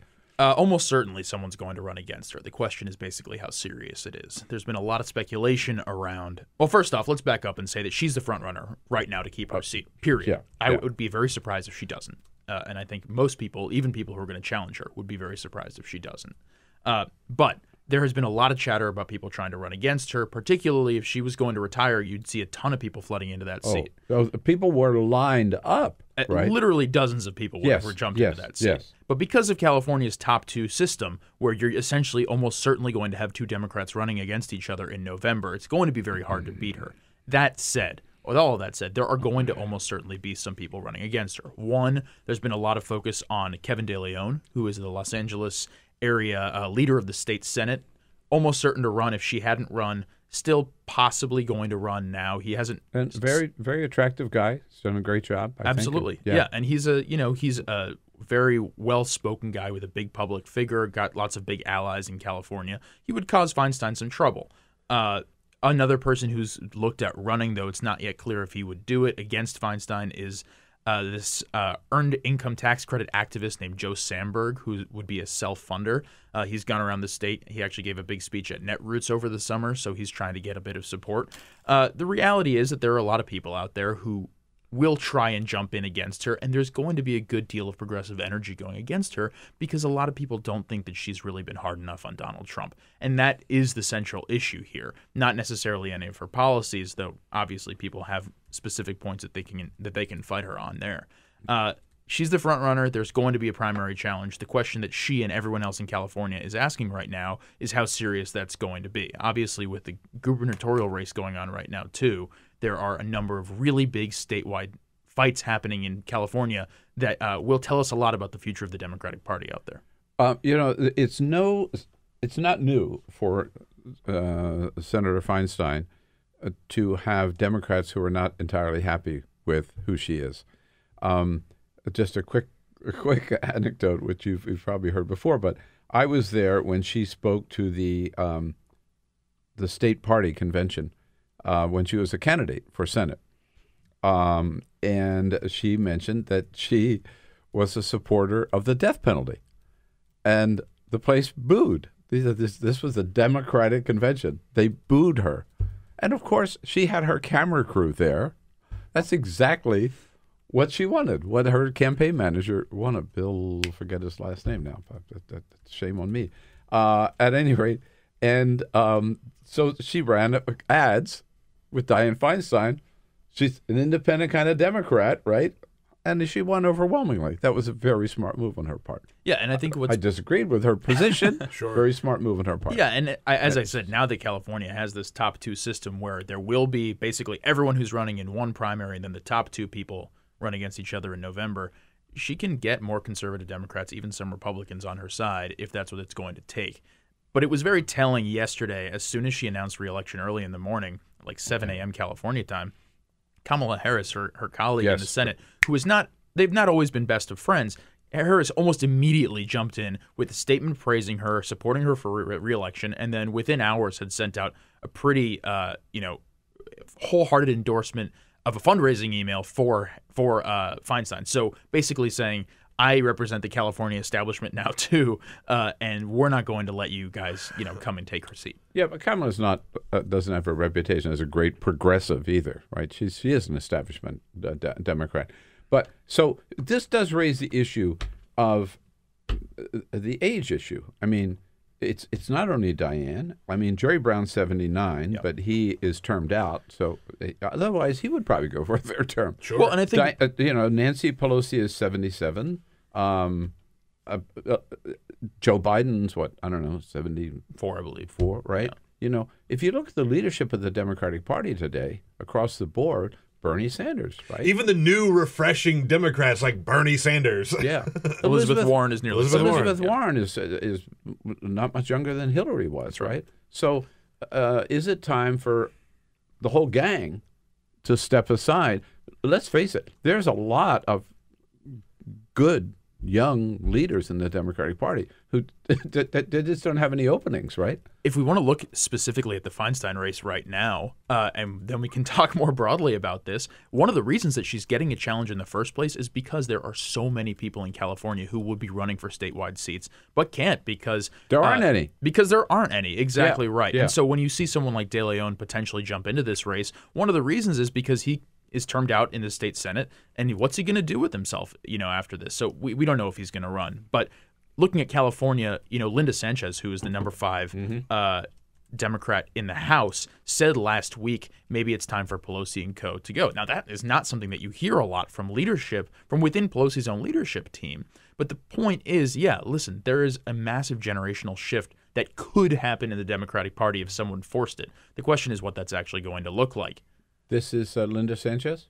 I do think it's time to pass the torch to a new generation of leaders. Yeah, that was on C-SPAN last week, I believe. Right? That's right. But so we can't keep looking to old names to lead the party. I mean, we just can't. But there was a time when the idea that somebody's 80, other than Robert Byrd, I guess, is always an exception. The time that someone is 84 would think about running for another term, you would say no way, right? But if you look, but today it's different. I mean, people are just talking about Bernie running. Bernie's talking about running again. Yeah. Joe Biden's definitely wants to run again. Did Bernie destroy the age issue? I don't think Bernie did. I think Donald Trump did. Donald Trump is 70-something. He is the oldest president. No, thank you. That's good. We forget about him, but he's 71 now, right? And I think one of the things that people, that's right, and one of the things that I think people underestimate here is Feinstein was asked over and over and over, you're kind of old, don't you think you should retire? And she hated that question. Yeah. Understandably, she's still operating extremely effectively as a senator. Absolutely. And she's as sharp as ever, and there's no sign that she's slowed down at all. Nor has Bernie. That's right. And, nor have a lot of these people. Yeah. So part of this is just, the science has gotten better. It's easier to be effective when you're older. Let's just be honest about that. But a lot of it is also just that this is where our politics are right now. Obviously, there's a lot of room for some young, energetic people to come in and say, I'm the new generation, look to me.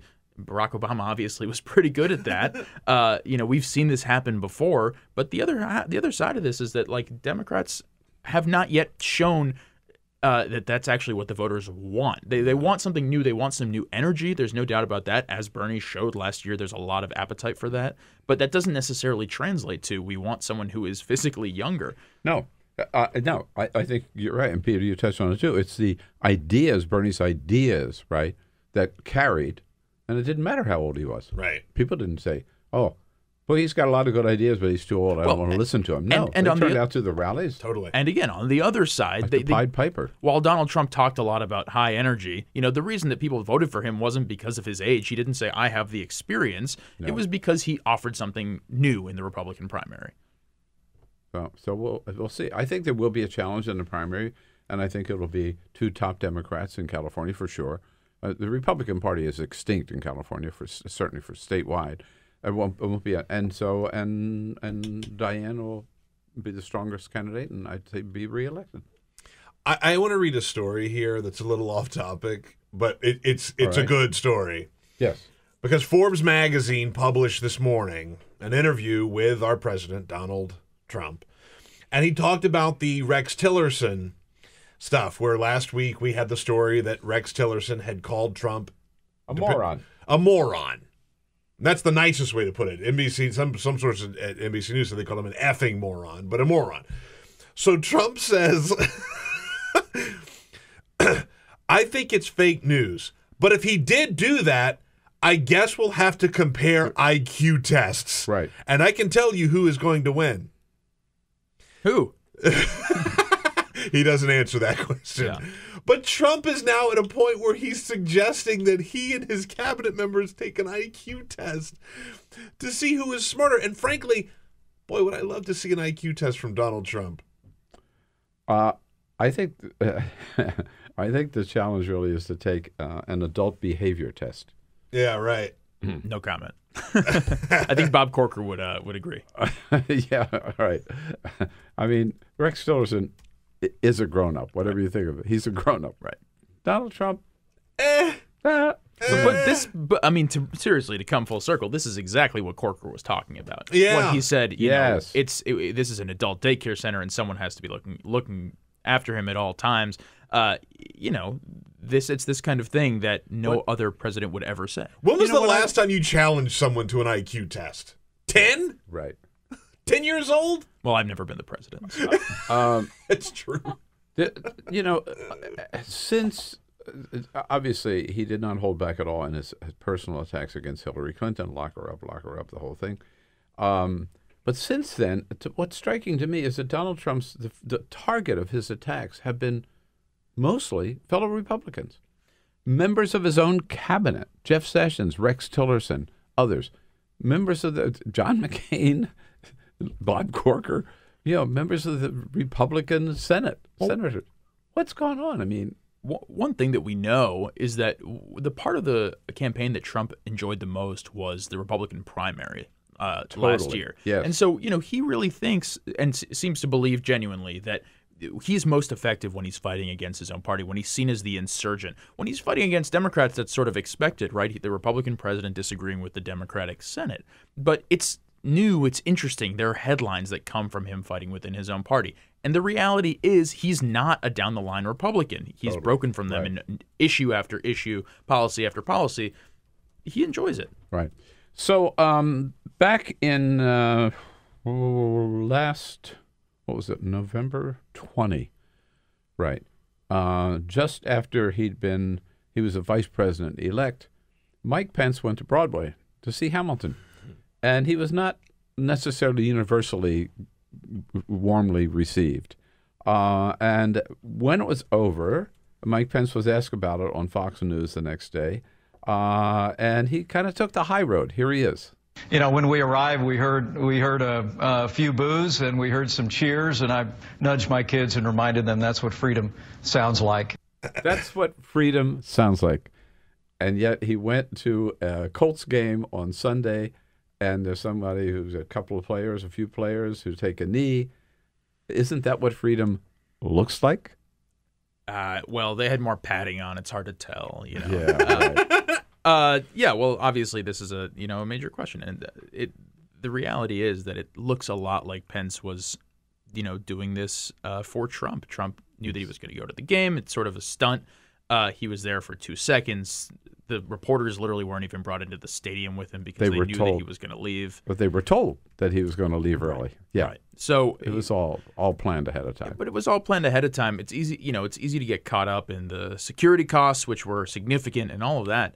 The reality is that this is the White House and elements of Trump-aligned Republican Party. They're trying to start a culture war, that is overtly helpful for them politically. And this is a fight that they're trying to drag Democrats into. I think it was on your site this morning, I'm not sure it was your story, a headline that some people are saying that Pence is maybe damaging his own reputation by being such a toad here for Donald Trump. Again, a year ago he says, yeah, hey, people have a right to protest, right? They have a right to boo. Now this year he say, oh, walk the line or else. Well, if we're going to make this a purely political conversation about Pence's political future, there's no doubt this guy wants to be the president one day. I think he's essentially said as much. Yeah. And the Trump administration has said that they intend to make Pence the president after Trump. It's clearly a calculation that the Republican Party is still with Donald Trump, and it just makes sense. It wouldn't make sense for Pence to go around trying to break from Trump in all these different ways. Trump basically wouldn't have that. But maybe not, is there a difference between not breaking from Trump and not being such a public ass kisser on every issue? There's a huge difference there. Yeah. And I think one of the big things that I think we have to remember here is that this Pence stunt happened the same weekend as the Corker stuff. So there are two different models here of people who 9 months ago would have been thought of as the establishment Republicans going drastically different directions. And I think it's worth watching what Pence does from here on out. Right. Well, it's too bad that there's nothing going on, so you have nothing to report about, Gabe. You know what I mean? It's a tough time. It is a full tilt boogie here on the political front. Nobody covers it better than you. Thanks so much for being with us. Thank you. Gabe Debenedetti at Politico.com. Of course, take a quick break, and we'll be back with Olivia Nuzzi from New York Magazine. You've described Trump as a clear and present danger to the U.S. Is he the most dangerous president you've ever had? I think he is, because he is impulsive. He lacks self-control. He is totally consumed by how he is viewed and what people think of him. He is vindictive. Get social with Bill Press. Like us at Facebook.com/Bill Press Show. This is The Bill Press Show. Hey friends, it's Bill Press here, and I want to tell you about an exciting new venture that we're embarking on here at the Bill Press Show and ask for your help. First, I don't have to tell you, with Donald Trump in the White House, it's more important than ever to keep strong progressive voices out there on the media every single day. But you know what? It's also harder than ever for a couple of reasons. First, because there are so few progressive radio stations. Second, because station owners just won't put progressive voices on the air. And third, because even YouTube won't allow any ads on commentary, progressive commentary that's in any way political. I mean, you can't even mention the word war without YouTube pulling that ad revenue. And of course, without those ads, without that revenue, we can't raise the money we need to, pay the rent, to pay salaries, to turn on the lights, and keep those strong progressive shows coming your way every day, as we have for the last 12 years. So we've embarked on something new, and we need your help. We've just started putting up all exclusive content on a new platform called Patreon. Now, by becoming a Bill Press Show subscriber for a very low monthly fee, you'll be able to go to Patreon and get exclusive content, newsmaker interviews, political, progressive commentary, political columns that you won't be able to get anywhere else. And pretty soon, you'll be able to enjoy our very special podcast called The Making of Bernie Sanders. And again, it's all on Patreon, Patreon. So please go to Patreon today and sign up, become a subscriber to the Bill Press Show. Together, we can make a difference. Together, we will keep the resistance alive. Together, we will fight back against the destructive policies of Donald Trump, but we can't do it without your help. So please go to Patreon today and sign up. Thank you. Look at you. You're at the top of your game. At work or at play, you're unstoppable. Nothing can throw you off track. Oh, hey, she's cute. Nice going, man. Things are going great for you. You've earned a night out. Good drinks, good friends. Yeah, we can go ahead and call this a good night. Wait, is that your car? Uh-oh. Not smart. Yeah, I saw that coming. Say goodbye to her. Ouch, that'll hurt your bank account. You're looking at around 10 grand in fines, legal fees, and increased insurance rates. I hope you like eating frozen dinners. Alone. Let's try this again. Smart move. Because buzz driving is drunk driving.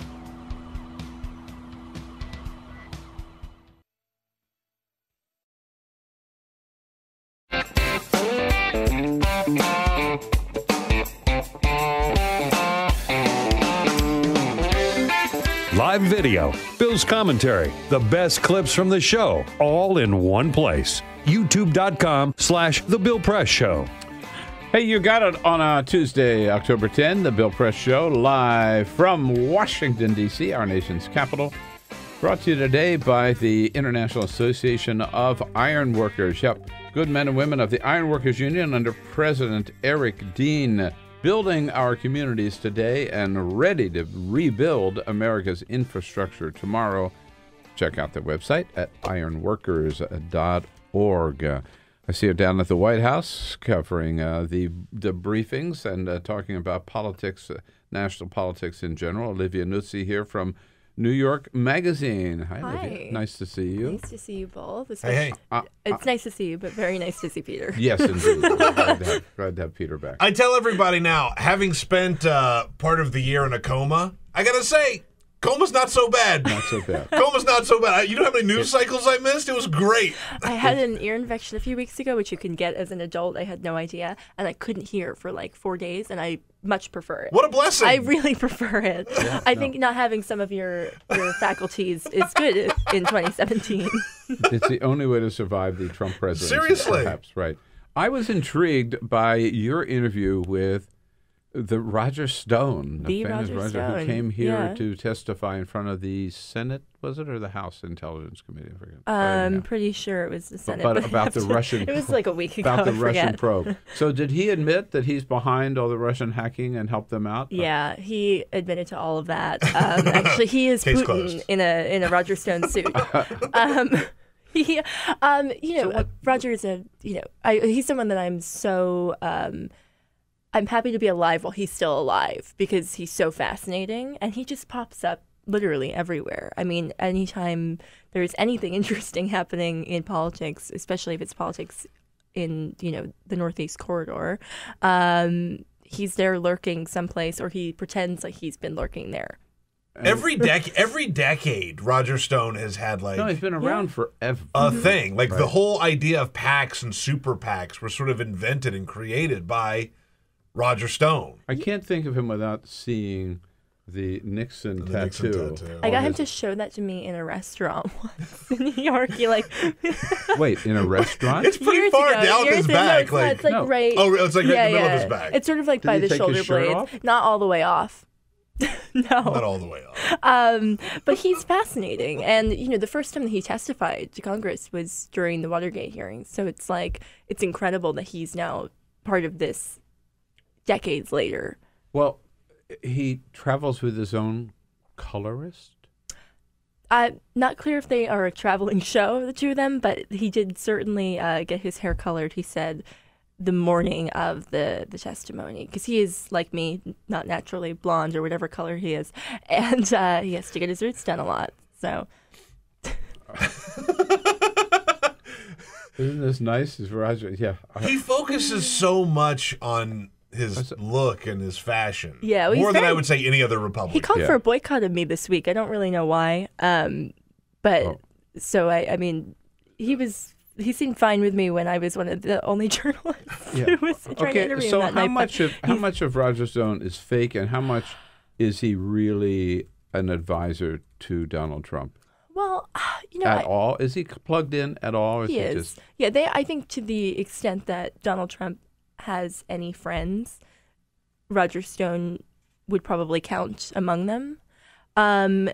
He's pretty honest when he discusses how often they talk. I think obviously it behooves him to have this mystique around him that, they're very close and he maybe can influence the president's actions. But I think that they do speak, but with Donald Trump, it's like, he calls you. You're kind of at, at his disposal. And you just have to live with that. And I think there's always some bitterness or some resentment there. Remind me, did he actually have a position in the campaign? He did. So he depending on who you believe, he was either fired or he quit the campaign. Early this was on. in August 2015, very early on, because he began the campaign June 16th, 2015. Not that it's like burned into my memory or anything. and when Sam Nunberg was fired from the campaign for Facebook posts using racist slurs, Roger Stone claims that he then wanted to exit with him because Nunberg was like his protege. But Trump has always claimed that he fired him. So it's like, who do you believe in that scenario? You know? Right. Is he? I really don't know. I don't know. Scenario. Like, that's a really tough question. Is he a target in the investigation in terms of his role? Because he admits that he talked to Lucifer II or what was it? Guccifer II. Guccifer II. He's the one who let on that Guccifer II was a lady. Yeah. Everybody just sort of identified Guccifer as. So my understanding is that he produced a lot of documents like that relating to that for the committee. I mean, he does seem to be part of the probe. Certainly, he's a longtime confidant of Paul Manafort. They had this lobbying firm, you remember, here in the 80s. With Charlie Black, and Manafort, he was sort of the one that brought Manafort into the fold, I think. I don't know that Donald Trump knew Paul Manafort, independent of Stone. So he's certainly part of it. I mean, he's very bitter about this whole thing, obviously. He seems very angry that people think that he was speaking directly to WikiLeaks. He claims that he had an intermediary now. But, he's always lurking everywhere, including in the Russia probe, so... I just wonder if he's been identified as a person of interest or whether people just, I don't know, see him on the sidelines. But in the Mueller, I don't know. It's not clear to me. I think obviously Paul Manafort is like the big fish that they're trying to get. But I wouldn't be surprised if he were also a target. But I couldn't speak definitively about that. In terms of people who've been fired, Tom Price, the most recent one. Yeah. Probably not the last one of the Trump cabinet to be fired. Yeah. Rex Tillerson is maybe on the short leash as well. You've written your headline, "The Strangely Normal Exit of Tom Price." Mm-hmm. What was normal about it? Well, he did something unethical, and then there was outrage, and then he faced consequences. And that almost never happens in Trump's orbit, right? Nobody faces consequences for anything, usually. So it was extremely normal. And I think it's because, with Donald Trump, you can do a lot wrong if you are in good standing with him. Tom Price was not in good standing with him. Because he lost the repeal? Yeah. He's got to blame it on somebody other than himself. Exactly, because God forbid he look inward. Remember that one time Trump said, "You got the votes, you have the votes. If not, you're fired." Yeah, I mean, by the end of the year, it's going to be just like me and Bill roaming around the White House with like some interns or something. No one's going to be left. But the thing that I remember about Trump, his outrage at Price, he said, was over the optics. It wasn't that what Price did was wrong. Right. But even that is normal. Even that's normal because how often does Trump care about optics? In a traditional sense. Well, when it makes him look bad, he cares about it. Yeah, but I mean, how often has that happened? Very, very rarely. He can always find someone to throw it off onto. That is Trump's real skill, is to avoid any kind of actual. And the other reality that we discovered here is that Tom Price was hardly alone among cabinet members who seemed to be abusing corporate jets. Right. It's not about the issue of abusing corporate jets. It's the issue of Tom Price was not somebody who is sanctioned to abuse anything because he was not in good standing with the president. Right. I think part of the normal aspect of this, too, is like just what is normal now and how different normal is than what it was 4 years ago. Like if one of Obama's cabinet members did what Tom Price did, like we would never stop talking about it. And like Fox News would be just wall-to-wall with coverage of like, the lavish spending ways of these hip hop secretaries or something like that. Forever. Like, it would never, ever, ever end. And then Tom Price got fired on a Friday. By Monday, we had 6 other things to talk about. Oh yeah. I mean, but it would follow the Obama. It would have followed the Obama administration forever. It would have defined them according to the right. But we're going to forget about this in like a week. Now, you may wonder why we invited you in today. That we invited you in because we need the final word on who is the real First Lady of the United States. I know. I'm like, I'm annoyed. Ivana Trump appeared, as we know, on Good Morning America yesterday, and she surprised everybody by making a very bold assertion. Ivana, the number one wife of Donald Trump, and Ivanka's mommy, right? Yeah, that's Ivanka's mother. Ivanka's mommy. Okay. And Eric and Don Jr. Yeah, and Eric and Don Jr. That's right. Because he didn't have any kids with Marla Maples. Right. Well, no. Did he? Tiffany. Oh, Tiffany was with Marla? Oh, my God. Oh, man. I forgot Tiffany. So I'm sorry. I honestly really forgot about Tiffany. No. Everybody forgets about Tiffany. I know. I feel bad. Guys. She is the forgotten Trump. She is. Yeah, no. I mean, I feel bad about it, but it's not like she has any, like, she's not out there like. Is she okay? We haven't heard from her in a while. Is she all right? But she's at Georgestone. She's studying. Yeah. Oh, okay. She's studying law, or is she undergrad? No, law school. Law school. Yeah. So anyhow, Ivana yesterday, who has a book called Raising Trump. Right. And here she is on Good Morning America. I have the direct number to White House, but I don't really want to call him there because Melania is there, and I don't want to cause any kind of jealousy or something like that because I'm basically first Trump wife, okay? I'm first lady, okay? Now, if that's not bad enough, Melania had to respond. Did she have to? Well, no, she didn't have to. She didn't have to, but she did. She had to. What did she say? You got it here again? This is what Melania's office said yesterday. Mrs. Trump has made the White House a home for Barron and the president, which is hilarious. She loves living in Washington, D.C., and is honored by her role as First Lady of the United States. She plans to use her title and role to help children, not to sell books. There is clearly no substance to this statement from an ex. This is unfortunately only attention-seeking and self-serving noise.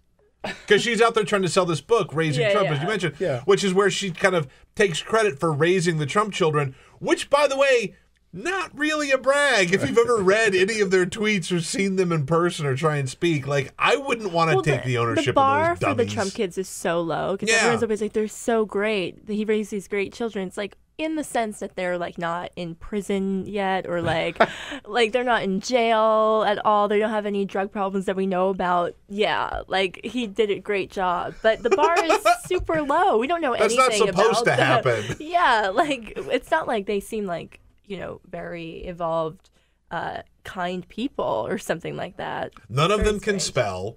I doubt any of them know how to read. It's like that old Chris Rock bit, like the guys that walk around bragging, like, I take care of my kids. You're supposed to take care of your kids. That's a very low bar. But, Bill, you were quoted in my profile of Kellyanne Conway, the title of which on the cover was The Real First Lady of Trump's America. Yeah. It's like, there is an all-out, multi-pronged war going on here. Right. How many first ladies are there? Yeah. I mean, I guess Ivana is the first wife, so that's the first no. Has there ever been an ex-wife? Yes. President Reagan? Yes. Reagan. Yeah, Jane Wyman. Yeah. Jane Wyman, right. So yeah, and Jane Wyman, I think she might have been dead at the time. But I know, and certainly she didn't claim to be the first lady. I don't think there was a fight over that. We'll have to go back to see when she died. Melania, I feel a little bad for Melania here, though. Like, can she just have this one thing? Like, yeah, right. Well, I certainly think her office should have just ignored what Ivana said. I mean, I never would have heard about what Ivana said if Melania hadn't responded to it. Right. Everybody would have taken it just as a joke, yeah. which I think is how she meant it, obviously. She's very fun. If you go back and watch interviews with her, even from back in the day, she's a funny woman. Ivana, Melania, I don't think has a sense of humor. No. I don't think she has any emotions or feelings at all. We haven't seen any evidence of it, have we? No, I'm not trying to be funny. I just, you watch, the other day, her husband was up there mocking the pronunciation of Puerto Rico. Did you see that? I mean, his wife, who English is not her first language. I'm not making fun of her, but he's up there mocking the way that people say Puerto Rico, and I'm like, dude, your wife doesn't. I mean, English is her second language. She speaks with a heavily accented English. You got to make fun of her at home. Oh, right? you know it. Like, you know it. Definitely. Yeah, right. So the other thing, in New York Magazine, one of the big players in New York, Harvey Weinstein. Oh, boy. No longer with the Weinstein Company, as we know. Mm-hmm. You're saying he's just a big player in New York? Well, no. But from New York, but big player nationwide, for sure. And he and Trump, I'm sure, were buddy-buddy. And maybe they had more than one thing in common. Now, I think we do know now they have more than one thing in common. One thing they're both successful businessmen. They're also serial sexual harassers, if not abusers. So the issue yesterday comes up on CNN when the national chair of the Republican National Committee chair, Ronna Romney McDaniel, right? Like Sarah Huckabee Sanders. Oh, God. They have to keep their daddies alive, right? So she is defending Donald Trump, but attacking Harvey Weinstein, saying there's a big difference. Right. Here she is. It's not even comparable, though. I mean, Harvey Weinstein brought women into his hotel rooms. I mean, to even make that comparison is disrespectful to the president. He didn't have 8 settlements. He didn't have women coming forward saying what. Harvey Weinstein admits that he did that. But I want to just point out, Ronna, there were plenty of women who came forward and made accusations against then private citizen Donald Trump. No. But so it was okay for Donald Trump, but not okay for Harvey Weinstein. Right. Well, that's the rule with Donald Trump always, no matter what it is. But I mean, for him to have commented on this like he did the other day, the lack of self-aware, you have to be so far out to think that it's okay, and that nobody's going to say anything about your own behavior to comment on that. And it's like, does he not? I can't curse on this. Does he not care, or is he so confident that nobody else will ever care that he can do that? I think it's probably a combination of the two, but it's false equivalency and it's so bizarre. Yeah, but I mean, I think Donald Trump has reason to believe that nobody cares. Oh, yeah. Look where he is. Exactly. I mean, nobody else could have had the Access Hollywood tape released and still be a candidate of a major political party, let alone president of the United States. And this was the thing with, I think, what Roger Stone was calling on a boycott of me over, because I mentioned that, Trump has been accused of rape, sexual assault, or sexual misconduct over a dozen times. I think it's 14 times. He was accused once by Ivana. She later said that she recanted, but that's very common with rape victims. And Roger Stone called me and said I was lying or something like that, as if the accusations were in public. But the thing is, he admitted to behavior like that on the record. We all heard it. Yes. So it's like, why would we think that the other accusations, which sound, frankly, a lot like what he had admitted to on the record on that tape, would be out of the realm of possibility? Of course it's within the realm of possibility. Of course it is. Yeah. And if it wasn't right for Roger Ailes or Bill O'Reilly or Harvey Weinstein, it wasn't right for Donald Trump either. Right. I mean, duh. Yeah. End of story. Boycotting you? No. I want you to know. He made a hashtag. Did he really? Is that right? Well, we wouldn't want anybody to boycott you. We love you, Olivia. Thanks so much for doing what you're doing and for coming in, keeping on top of it. I'll see you down at the White House. Yeah, it's just going to be us. You and I can, yes. You're all that's left. And I can take Sarah on. Okay, here we go. That's it for the show of this Tuesday. The rest of the day is yours. Enjoy it. Come back and see us again tomorrow. This is the Bill Press Show.